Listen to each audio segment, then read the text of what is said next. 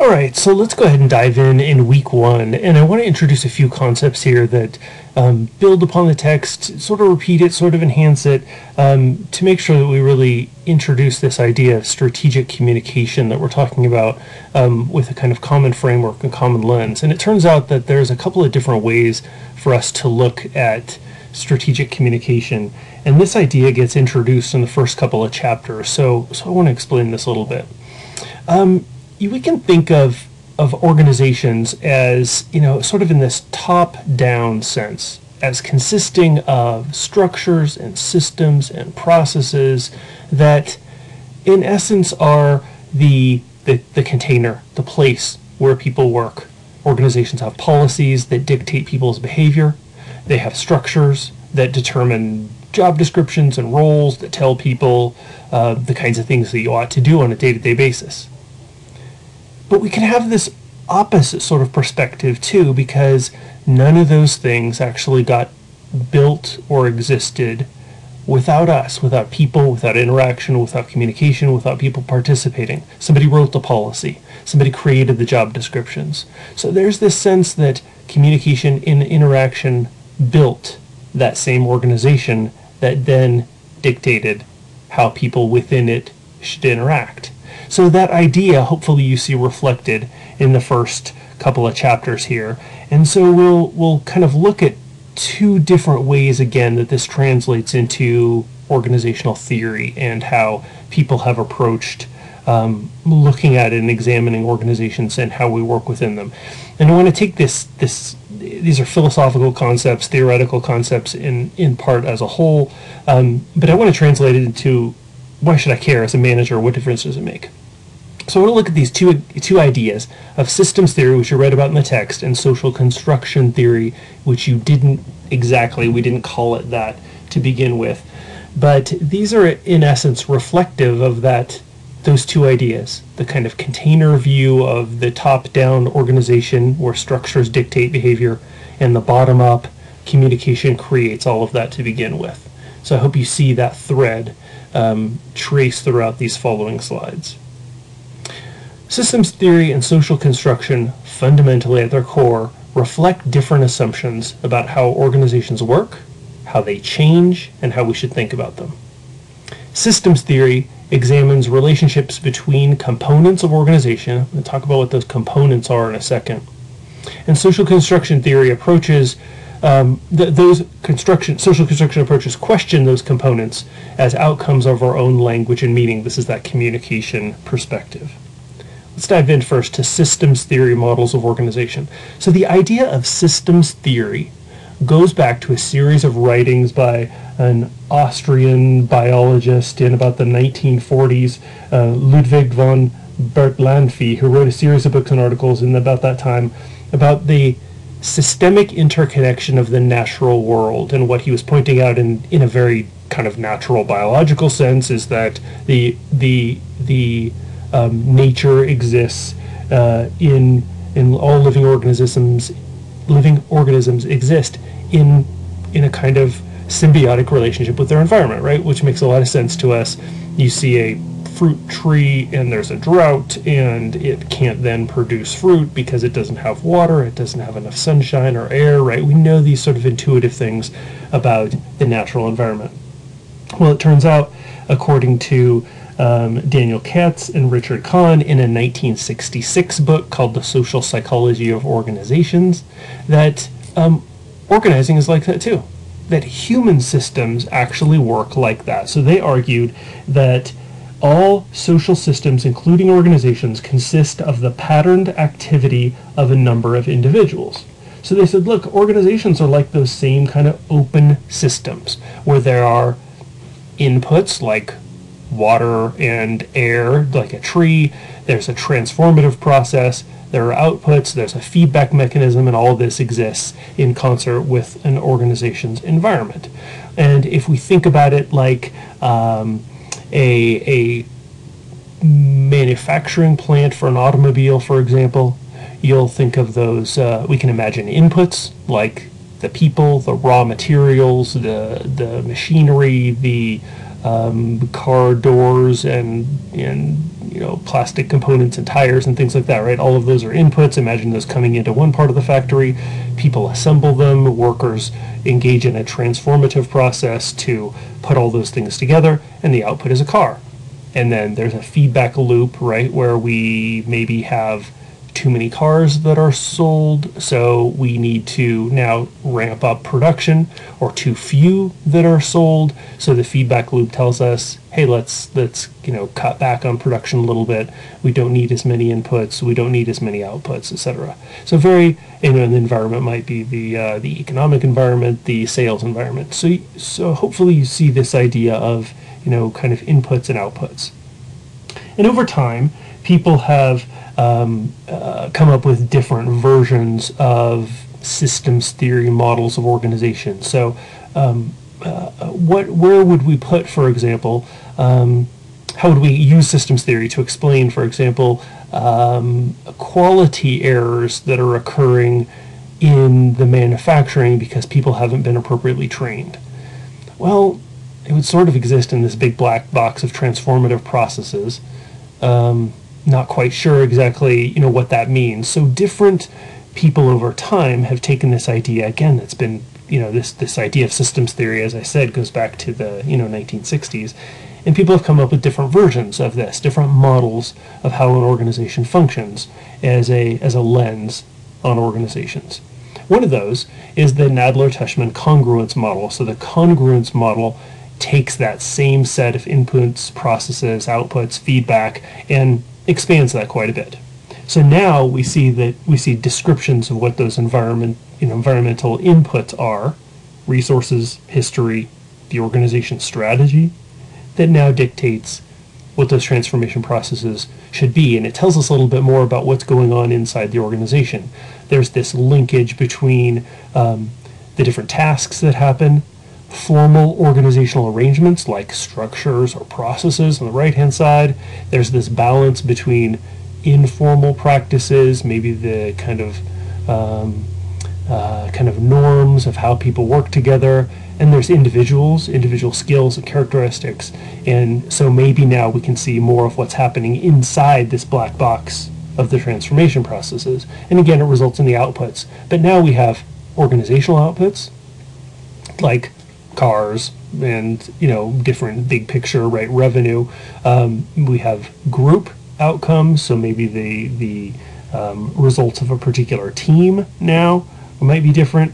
And then we can look at the results of individuals. So maybe the individual outputs could be individual skills, they could be job satisfaction of an individual, it could be an output as well as an input. You see some of these arrows going around here, and again, that same feedback loop. So now we can start to dive down a little bit more with this as a different kind of systems theory model. The key point of this particular model, the authors argue, and this goes back to about the early 1980s, is that this is a model of congruence or fit, meaning if you want a certain set of outputs, all these different pieces inside have to fit together. Everything has to be pointed in the same direction. The individuals have to be trained for the task. Individual job descriptions have to go along with what the organization and its structures need. The informal organization of those norms and those particular patterns of the informal ways that work gets done. All that has to be supportive of those tasks and individuals, etc. So the organization is successful if all of these things fit together. Another one is Marvin Weisbord's 6-box model. This one goes back to 1976, and he suggests, very similarly to how we've seen in a couple of those other models of systems theory, that an organization is really this blend of these different concepts. There needs to be a clear purpose of the organization. What business are we in? What are we trying to do? A structure. How do we divide the work? There need to be relationships among people and technologies that support the business's purpose and support the organizational structure. There need to be rewards and coordination that support the right kind of behavior and motivate employees. And the job of leadership is to keep all of these boxes in balance. And then you see at the bottom this relationship between the organization and its environment. If the environment says is moving in one direction, right? Consumer preferences are pushing us to buy a certain kind of cell phone or participate in a certain kind of service plan because of some social or economic factors, whatever it is, the organization will have to respond in kind. A competitor comes out with a new product. We need to do the same. So we might need to change our purpose. We might need to change our structure. And the job of leadership is to keep all of that in balance. Wiseboard also says about the 6-box model that each of these boxes has a formal component and an informal component. So there's a kind of informal structure in getting things done. There are formal rewards, probably like compensation plans. There might be informal rewards of what people really get recognized for or what they get appreciated for. So this is, again, another kind of example of systems theory, and hopefully you can see in all of these examples that systems theory really is that kind of, it's the relationship among these different components of an organization. And again, you probably have seen examples like this in your organization where maybe something has gone wrong or a problem occurs because of some upstream or downstream process impact on you. So in my job as an organization development consultant, I worked with a manufacturing organization at one time that was trying to control its costs. And the way that they decided to control costs was by giving an incentive to the kind of sourcing folks, the procurement folks, and the manufacturing folks to reduce inventory. So inventory is expensive. They would build up a lot of excess products that customers didn't need. They would end up paying for a lot of those raw materials, but never get money from customers because they would remain unsold in the warehouse. So they decided that they would compensate people and give them a bonus for reducing inventory levels. The downstream impact of that reduced inventory was that they cut so low in inventory that eventually more products were sold than were on hand to actually sell.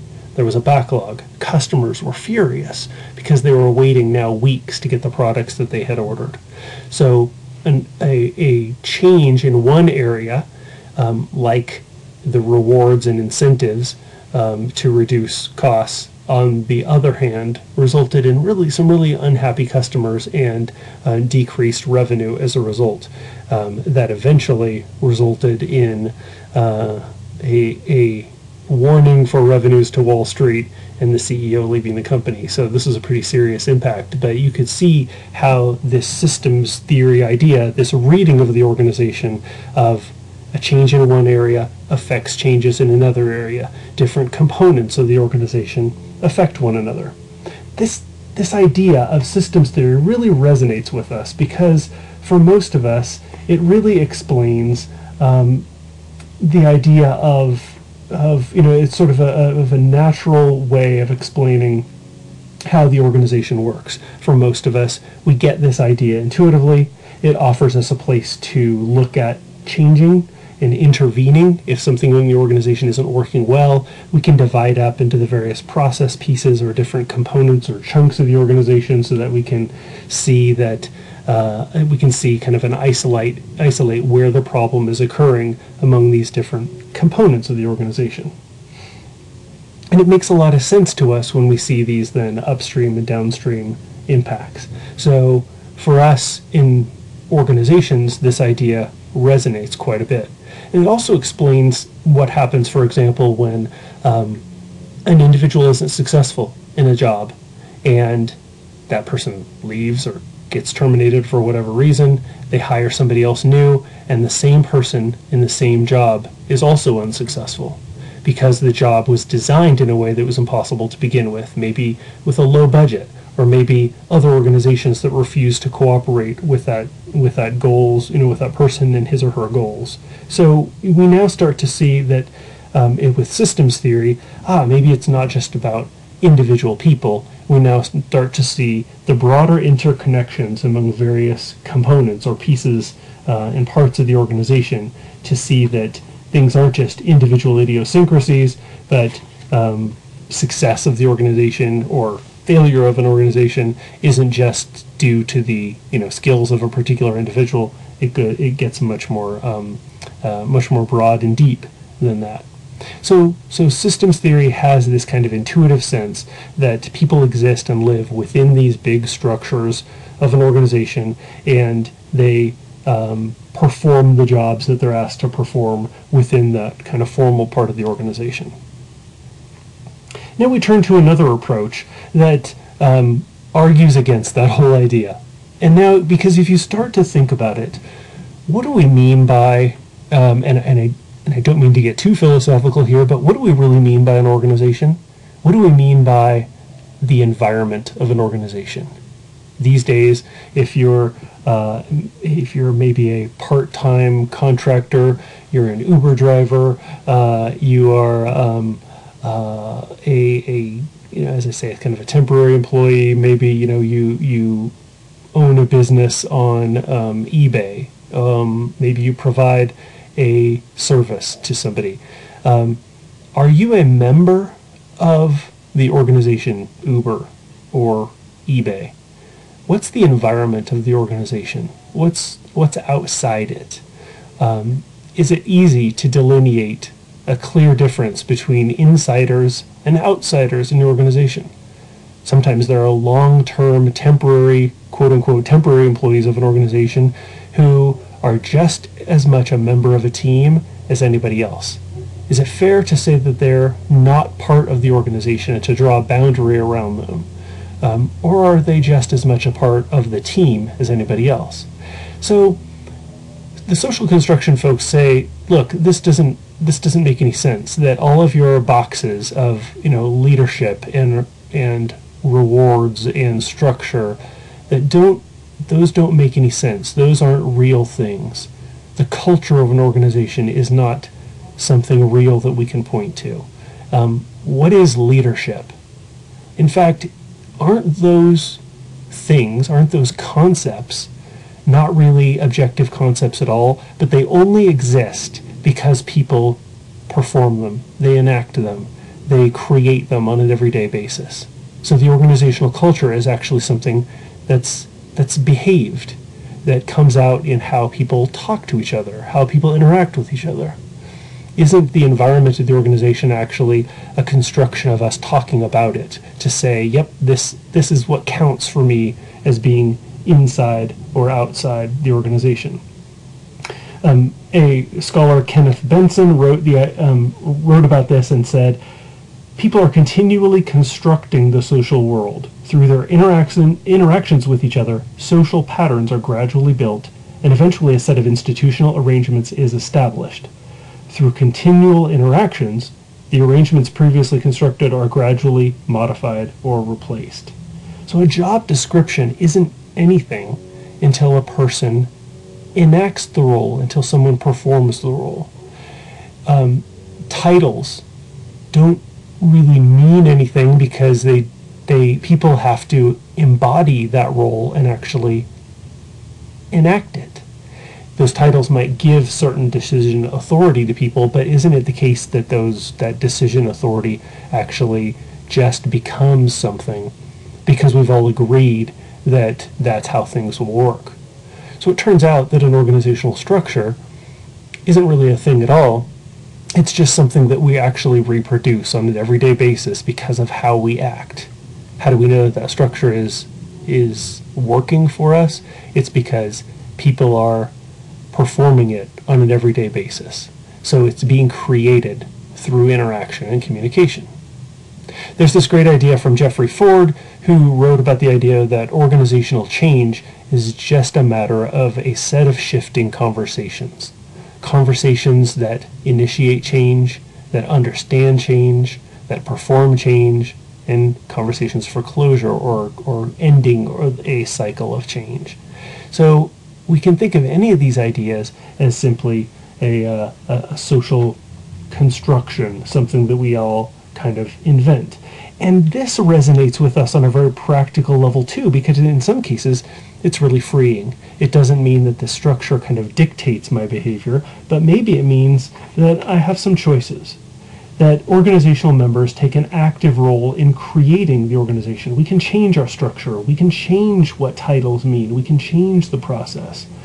We can develop new language, new stories, new kind of, ongoing changes to organizational life, because all of these things were created in the very beginning. So you'll see this trend throughout the text that will keep looking at these concepts and ideas, but like the big picture, environment, we'll look at power, we'll look at communication, change, we'll look at organizational structures that are traditional, relational, network, culture, different types of structures, and we'll also look at the opposite effect. How do we create these things? When do we choose the choices that we make? So the social construction approach gives us this freedom to make different choices. Those will be the two lenses that we'll use throughout the course. We won't exactly talk to these in the same way or using this same language, but I hope this idea of the dual approach of top-down, bottom-up organization helps you understand where we're headed throughout the course.